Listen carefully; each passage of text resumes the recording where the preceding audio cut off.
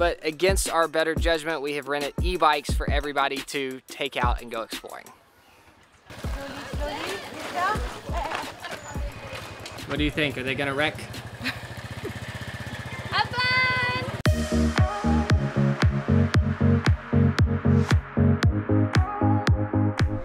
2.5 years ago, we spent a week cruising up the Irrawaddy River in Myanmar, and our eyes were opened to the beauty of this relatively untouched country in Southeast Asia. While neighboring countries to the east have well-worn tourist paths that can at times be flooded with travelers, So many people! Myanmar has only been open to tourism since the early 1990s, and it sees a fraction of the visitors. Traveling here, especially if you're willing to get outside the big cities, gives you the opportunity to experience an authentic version of their traditional way of life and have unexpected interactions with curious locals who rarely see travelers.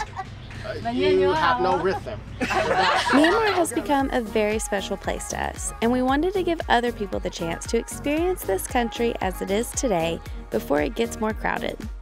So we chartered the same boat we cruised on 2 years ago, created a custom itinerary to suit our more adventurous travel style, and invited people to join us for a week of cruising up the Irrawaddy River. 36 crazy people said yes, and that's where this video begins. 6 a.m. We thought it'd be a good idea to get everybody up for a 40-kilometer bike ride to start the tour. Please don't hate us. What were we thinking? 1, 2, 3, 4, 5, 6, 7, 8, 9! 10, 11, 12, 13. Even numbers over here. 16, 17, 18, 19, 20, 4.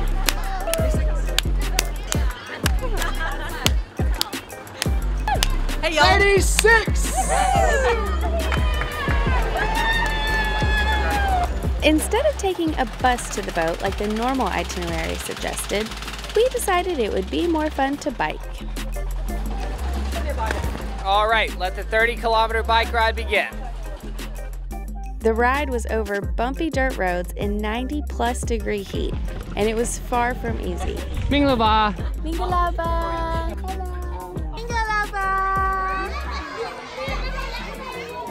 But sweat-soaked clothes and sore butts were totally worth it.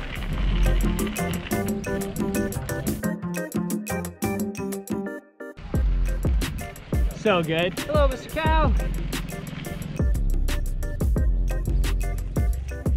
I hope everybody else is enjoying this as much as I am. We rode through rural riverside villages, and we were immersed in the local life for hours on end.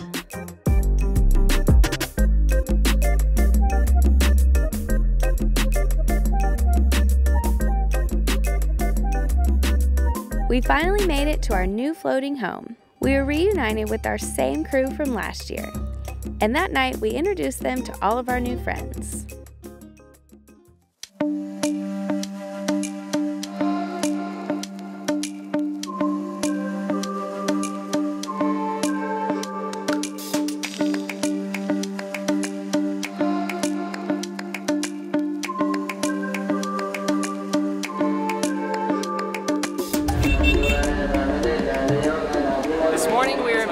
Which is a World Heritage Site filled with over 3,000 temples. This morning we're seeing 3, and I think this one's the most popular based on the number of people. Also, last night we bought everyone longis, so everyone's looking very local, or at least we're not offending anybody when we're going in religious sites. So we learned how to do this last night. Let's see how it works. Thumbs up. Oh yeah, leg forward, fold, reverse arms, twist, tie, and tuck. We'll see how long it stays up. That's the true test.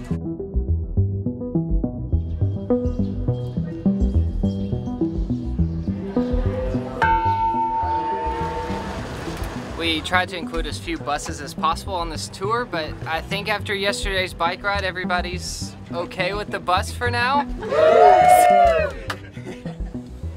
So this temple is probably my favorite in all of Bagan because of this Buddha statue behind me. It has an incredible optical illusion. If you're standing up close to it, he looks very unhappy with you, but the further back you get, the bigger his smile gets. So one of our favorite parts about this tour 2 years ago was the afternoon that we rented e-bikes and just drove through all the old temples in Bagan.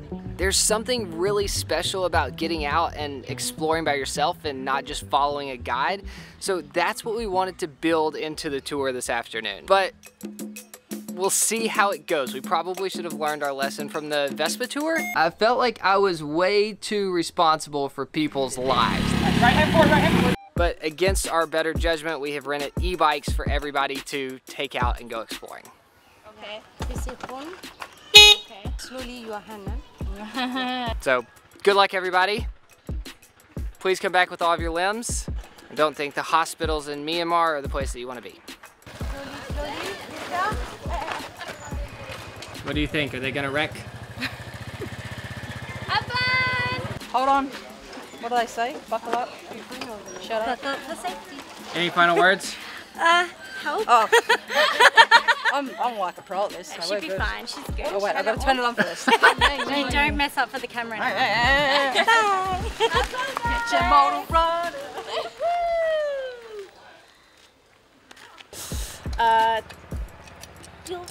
We'll be fine. We'll be fine. We'll be fine. It'll be fine. What's that? Why is it beeping? Looking good. Which way do you go? He's gonna make sure they're okay. So great, I did.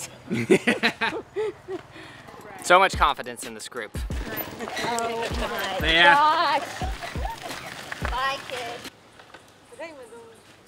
All right, so far so good. We've sent everyone out on their e-bikes. We haven't heard about any wrecks yet, so now we're gonna go out and see what we can find. What you found, people? Oh, that was fast. How's it going, Story? Oh, hey. Where'd you guys come from?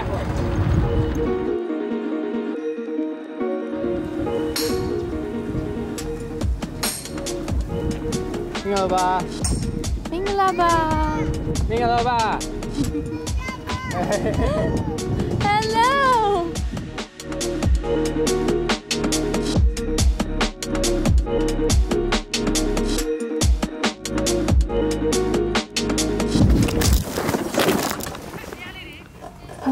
I'm sorry. The good news is you hit a wire and not anything hard. I'm gonna drive from now on though. Turns out the first accident of the trip was me.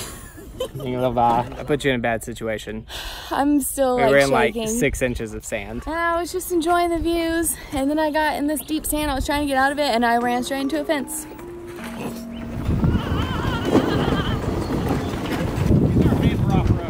No. I think this might have been a bad idea. This was very small. Well. Yeah. I was just taking whichever turn looked the most adventurous, and literally this little path just dead-ended into a cornfield. So, turning around on these narrow alleys. It's good that we're returning these in the dark. Maybe they won't recognize what we did to them.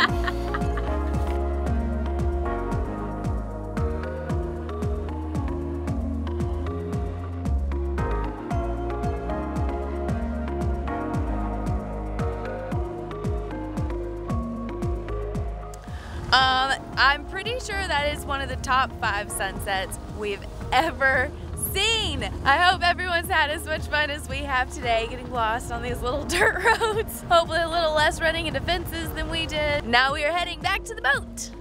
Found it! Mingaloba.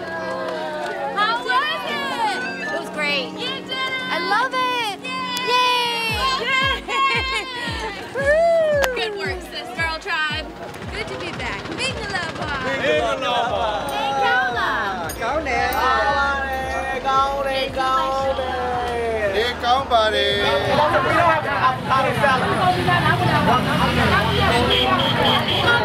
We are starting the day at the farmer's market. It is wild. So many people, so much produce, a lot of yelling. There's no method, right? So I buy everything I need in the market.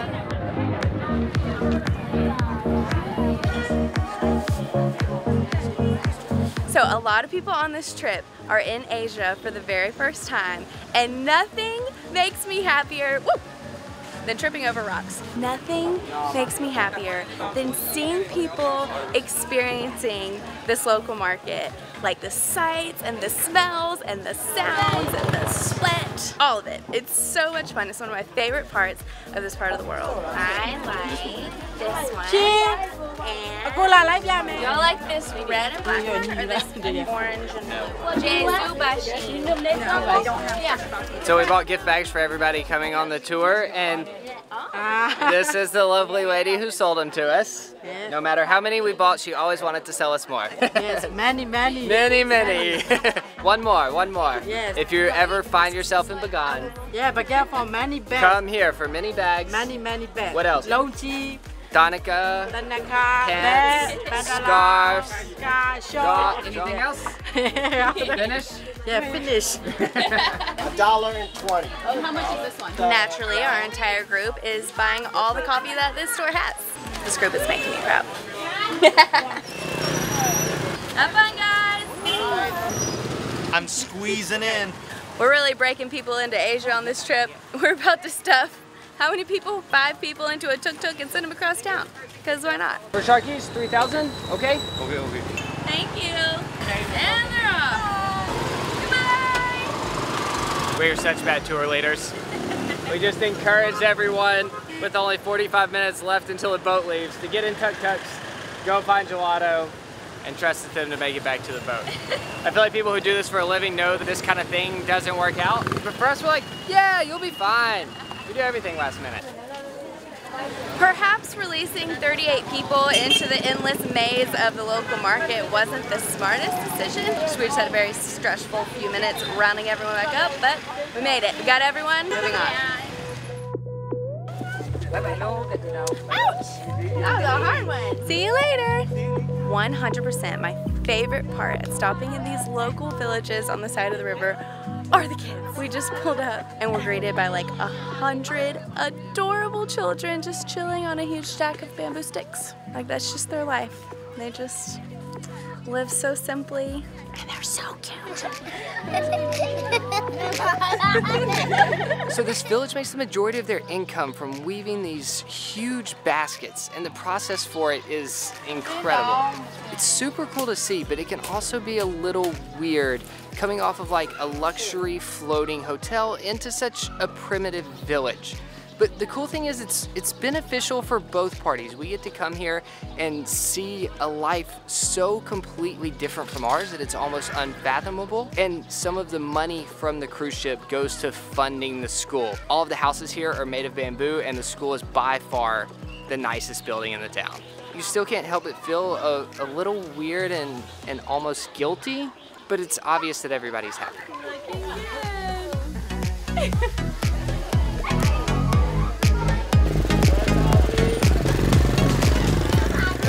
How are you?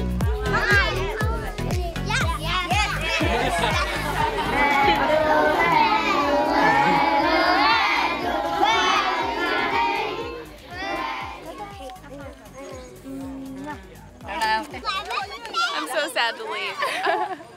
Such a special place.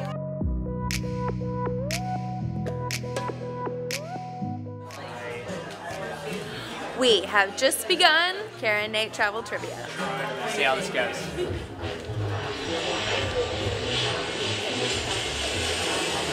Does anyone need to see that for a second time? I'd just like to watch it again. One more time. How y'all feeling?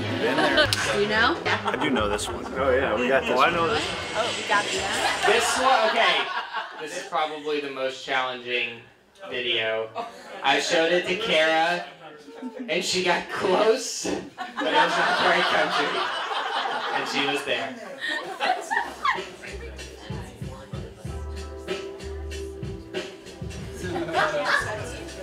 The Shui girls were very confident and went all in and now have 0 points. They may have made this game a little too hard. The team formerly known as Team 6, who did not enjoy my game, they would rather play Scrabble, was in pretty much last place, chose to wager 0 points.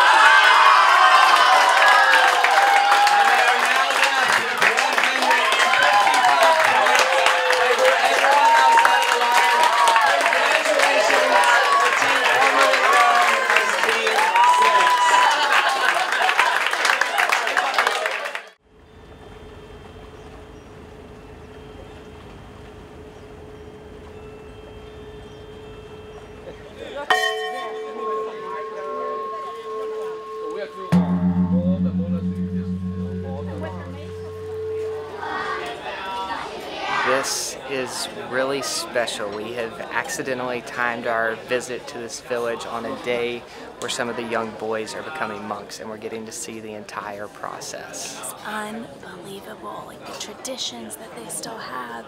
Like we're just seeing this life-changing day for so many people in this village. I just can't believe we're getting to witness it all. It's beautiful. It started with an incredible parade.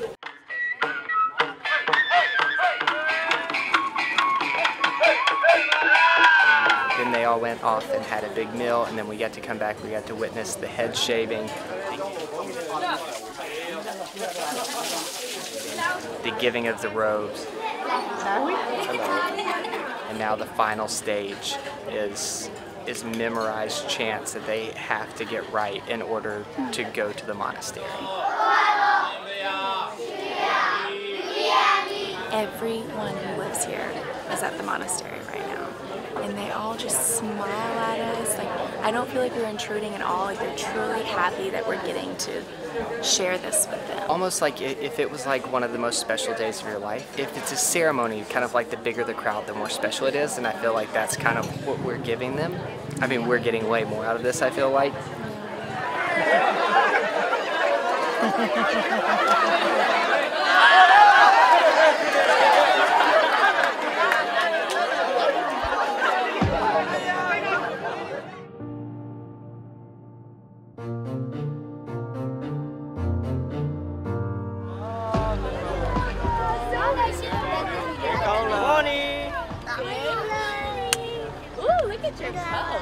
Good morning. Good morning. Good morning. Good morning.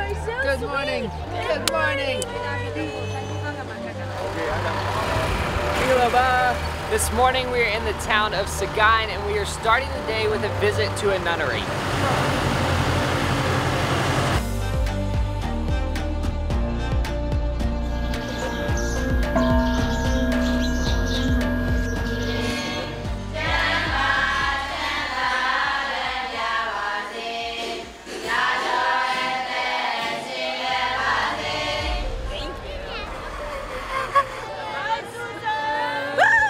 We are getting back on the bikes this afternoon and going on a big fun bike ride through more of the countryside of Myanmar. And then we are ending at the most beautiful spot for the sunset.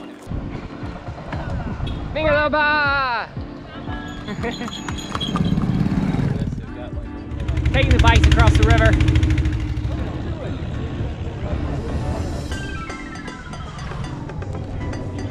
Mingalaba! Mingalaba!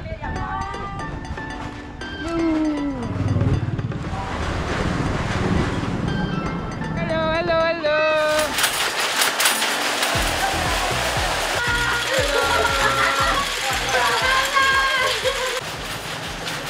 So we're at this village that is famous for silk weaving.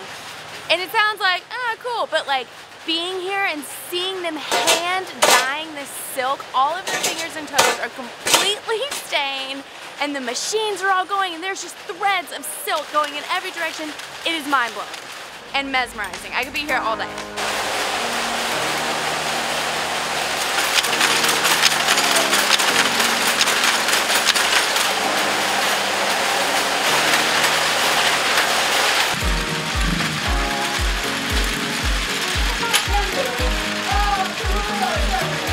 Wow, it's hot in there. The fact that we were allowed inside that place is a huge health hazard. Like, you put your finger in the wrong place and it is gone.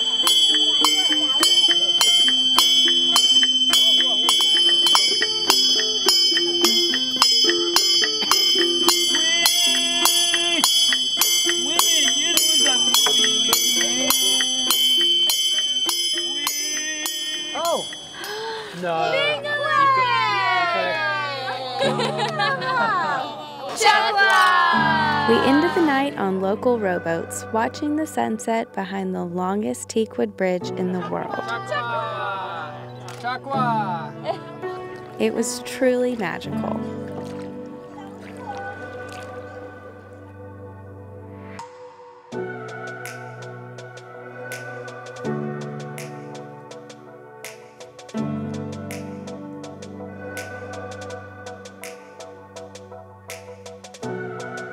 Somehow, it is already the last day of the trip. I feel like we just started, but at the same time, we have 36 best friends I feel like we've known forever. But I'm gonna try not to think about that because we still have a big day ahead of us.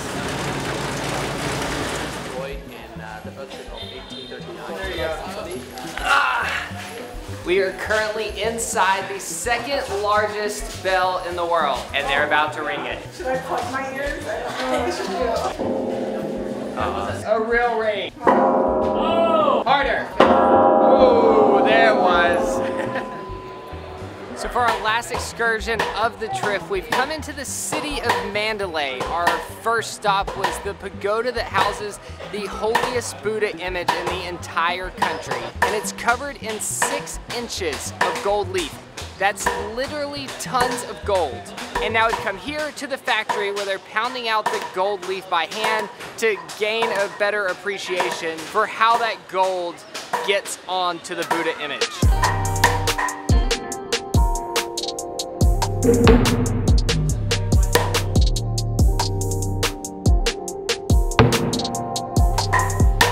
Micah gave it his best try. You smell like a girl.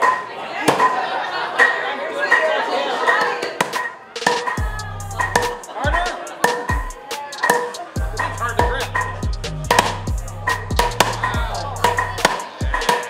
Yes, Is there actually any gold in there? yes. There is. Yes, there is. He's really doing it, yes. I think you're all right. Good luck.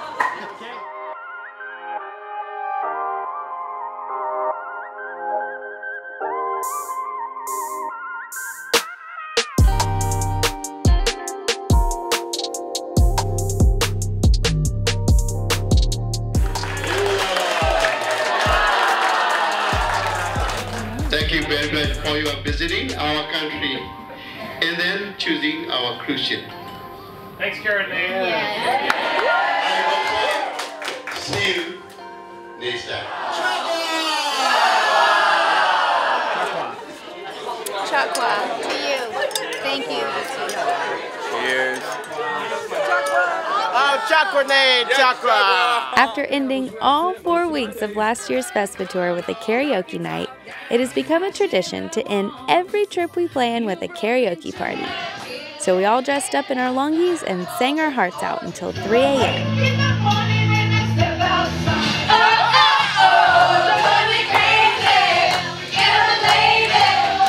What do you think, On? Everything's good, you know, everyone's lit right now. It's getting out of hand quickly.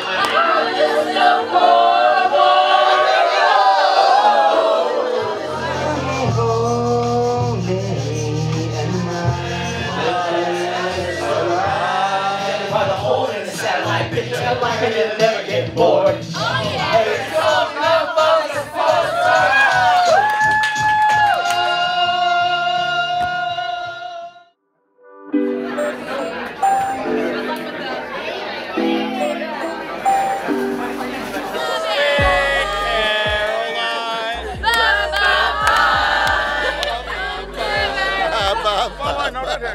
In case you couldn't already tell, we had an incredible week in Myanmar. The country has incredible natural beauty, rich history, and some of the friendliest locals we've met anywhere in the world. But those things aren't what made this trip one of our favorite weeks of the entire year. What really made this trip special was the people. The 36 crazy people who signed up for a trip planned by 2 YouTubers to one of the least visited countries in Southeast Asia. The time spent getting to know everyone and the new friendships that were built in just one short week are the things that we'll cherish from this trip. When traveling with a group, especially on a small boat, it's the people you're with who can really make or break a trip. And we couldn't have hoped for a better group than the electric mix of travelers from 7 different countries. Even though we were all strangers from different backgrounds on day 1, a tight bond was built by the end of the trip through a shared passion for travel, a similar longing for adventure, and an open-minded approach to life. So our sincerest thank you to each and every one of you who traveled all the way to Myanmar to join us on this trip. You made it 10 times better than we could have ever dreamed. Also, we can't forget the incredible boat crew. They worked tirelessly behind the scenes to help us pull off this trip. So we'll end this sappy voiceover by saying a huge thank you to the friendliest and hardest working boat crew on the Irrawaddy River.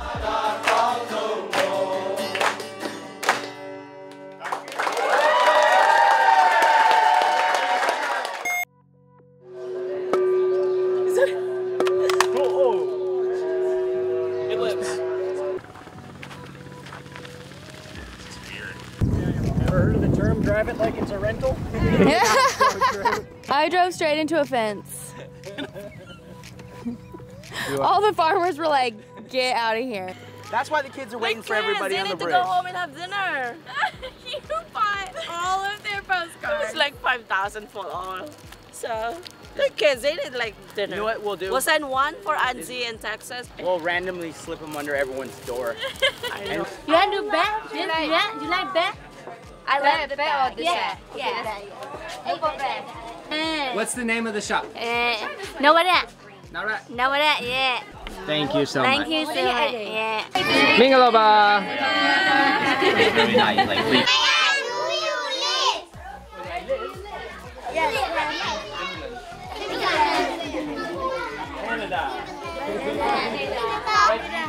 Yeah? You like it? Oh, no. No? You want to do one? It's ready for the gram. She approves. I love you. I love you. You are beautiful. Wow,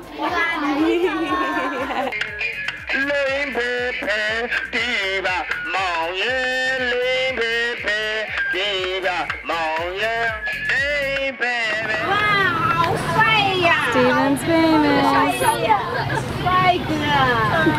It's gonna go backwards. Then it clips the flag. Video in case we lose it forever. Closer. Is somebody tall?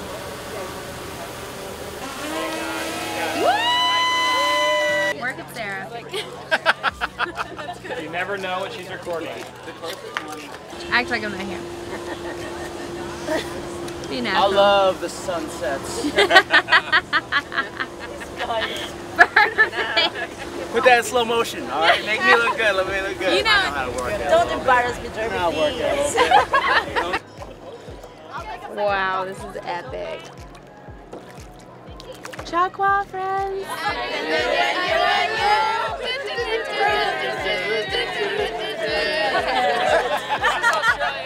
I would like to say thank you very much. So every time, every disinvocation, I always say the one word. Myanmar is not just only famous for the pagoda, but also famous for the smile. Yeah. Let us smile. So please bring our smile with you to your home. Thank you so much.